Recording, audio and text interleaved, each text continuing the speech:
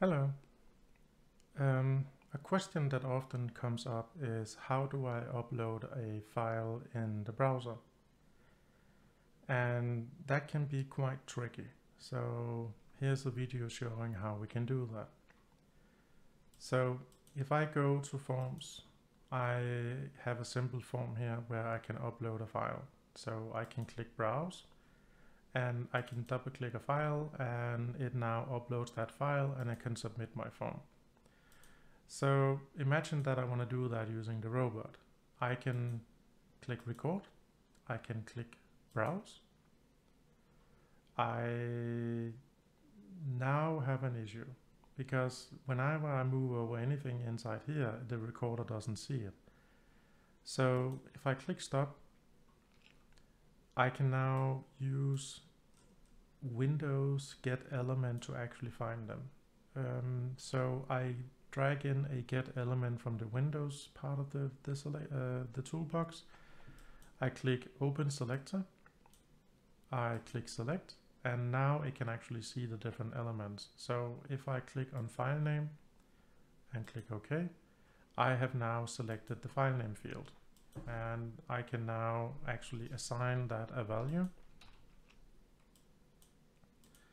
So item.value. Now, if I just type the file name, that will work as long as Chrome remember pictures to be the last folder used for uploading. But if you change the folder and upload from some other folder, that will be the default folder next time you want to upload. So it's always a good idea to give the full path and file name inside this text box. So if I first get the full path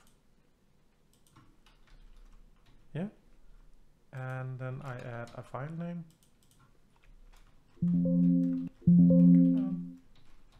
There we go. I can now actually set that value to a complete path and file name.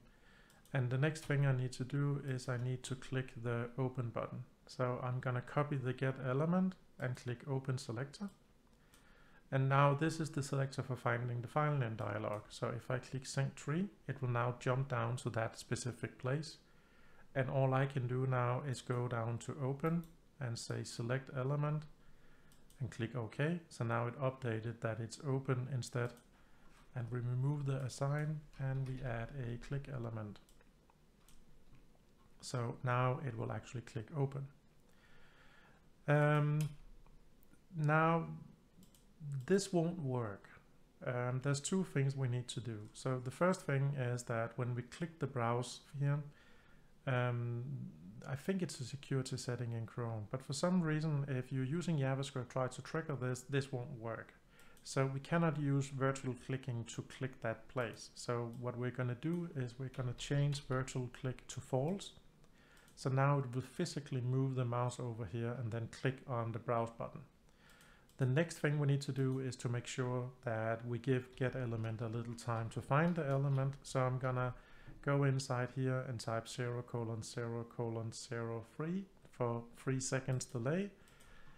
And now if I click run, it will click the browse button and type in the file name and upload the file. I hope this helps.